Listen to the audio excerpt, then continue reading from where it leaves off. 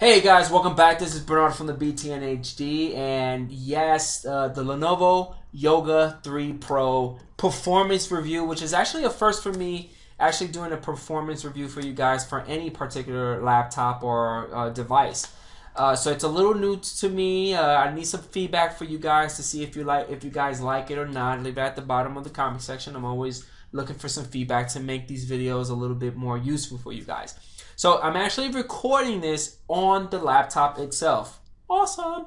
As you can see, the fast boot on this laptop is amazing. The reason why the fast boot on this laptop is amazing is because it's running a solid state drive, and solid state drives are awesome for the reading and writing, and that's why you get the fast boot. You most likely see solid state drives on Mac laptops as well. So let's get started. I actually purchased, and I have the AIDA64 Extreme application to perform some of these benchmark and some performance stuff for you guys.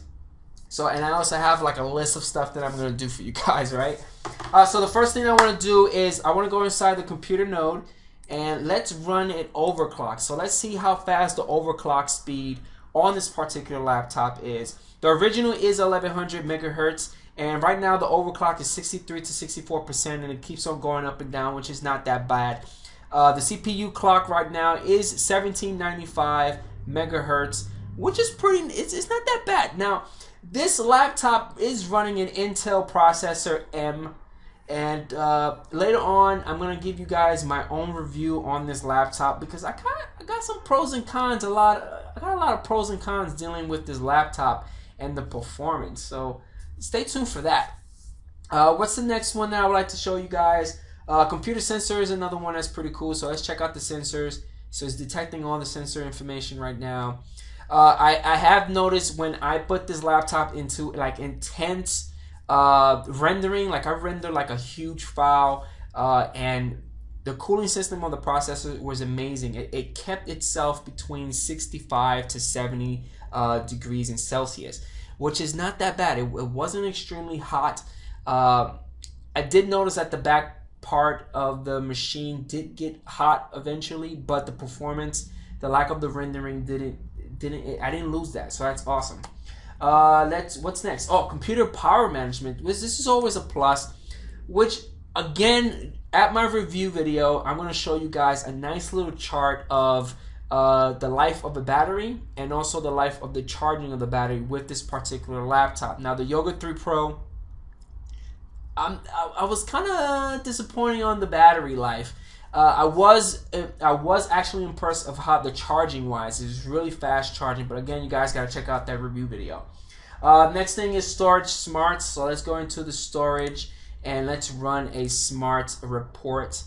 And the smart report just basically identifies that it is a solid state drive. This is the model of it. It is running a solid state drive. Let's do a benchmark of the processor. So I like to do on the AIDA64 Extreme, it has like a bunch of different benchmark of processors. I like to do the CPU Queen, and I am going to do a F5 to run. As you see, the processor is not at the i7 level. Again, it is running a dual core M50, not a 50, a 5Y70HT, which is actually an Intel processor M-Core TPU. And it's only running 1500 megahertz. That's what this program is actually identifying it. The highest right now is a 16 Xeon E5 2670, which is running at 26 megahertz. But the highest right now CPU clock speed is 4100 megahertz. Wow, it's up to 26. That's not that bad, right? The next one, tools. Let's do a benchmark on actually the disk, because if you're a person like me, I love creating videos, and when you create videos, there's a lot of reading and writing between the hard drive. Now, a lot of people don't like to run their files locally on the machine. They like to have like an external hard drive. You could do that, but sometimes you get a little lazy and don't want to do that. So let's run a disk bench. And rather than running individual ones, I'm going to do the read test suite, and let's start it, and let's see how fast the reading and writing between the solid state drive runs. Now it's actually going to be running, right now it's running a 512, 1 megabyte, 2 megabytes, through 4 megabytes, 8 megabytes. So 4 megabytes linear read, a result is 512 megabytes, which is going to utilize 10% of the processor, which is not that bad. When it gets in between the middle, when it starts reading about 499.2 megabytes per second, the CPU goes down just 1%. The reading at the very end, when it finally just gives you the results, it still stays the same as in the middle right here. As you guys can see, it still stays 499. But the processor does jump up just a little bit. So that's cool. Random reads, 518, 13% CPU.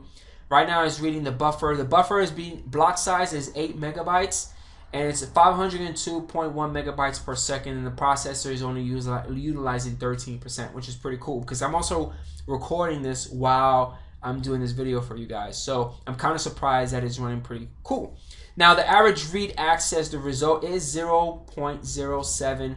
I think it's milliseconds, right? Milliseconds, and the processor is only utilizing 19%, which that's not that bad. The reading and writing again is going to be extremely fast because it is running a solid state drive. Cool. So we are going to close that up, and the next performance test that I want to do on this guy is the cache and memory benchmark. So I'm going to go to Tools and Cache Memory Benchmark, and let's just start the benchmark and see how it runs. Now the memory read, write, copy to give you a nice little results. Oh, that's not that bad. It looks like about wow. It's not that bad. It's not that bad. The memory is not that bad. I want to see how the L1 cache, L2, and L3 caches. The latency between the memory, reading and writing is 101.3 nanoseconds, which is not like super flash, but you know it's there. 2.9 nanoseconds for the cache, L2. It looks like the machine is getting a little drag because I'm running these benchmark tests. Plus, I am running the recording. So that's one of the things about my review. One of my comments, which I don't talk too much review yet because I want you guys to check out the video because I have a lot of pros and cons, and I don't know if you guys are going to agree with me on this particular laptop. The L3 cache is only 37.4. It looks like the L1 cache, it only has 2.9 nanoseconds. Everything else is pretty high on the nanoseconds part. So that's pretty cool. All right. Okay, cool. So this is the cache and memory benchmark. What do you guys think? You think it's pretty good or not? To me, I don't think it's that great. But let's close that up. Let's do the CPU ID. If you guys want to check out CPU ID. Again, it is running a dual-core Intel Core M, which is a 5M70 model. I don't know. I can't really say because when I was playing around with the machine for a couple of weeks, I did notice a little bit of lag when I was doing certain things. It looks like the machine needs to actually settle down. It's not okay. You start the machine up, you would think you could just use it right away, but for some reason I had to let the machine settle for maybe 10 to 20 seconds before I could actually do something. Because if I start it up and I start using it right away, I just notice a lot of choppiness. Next thing, let's do the system stability test. So system stability. This is pretty cool. So I'm actually going to stress the CPU out a little bit. Right now, I'm only running my recording software, and the CPU right now is only going to be utilized between 35 to 45%, which is not that bad. I'm going to benchmark this thing to the extreme. As you guys can see, like the CPU, my Core 1 and Core 2, the temperature right now is between 66 to 65.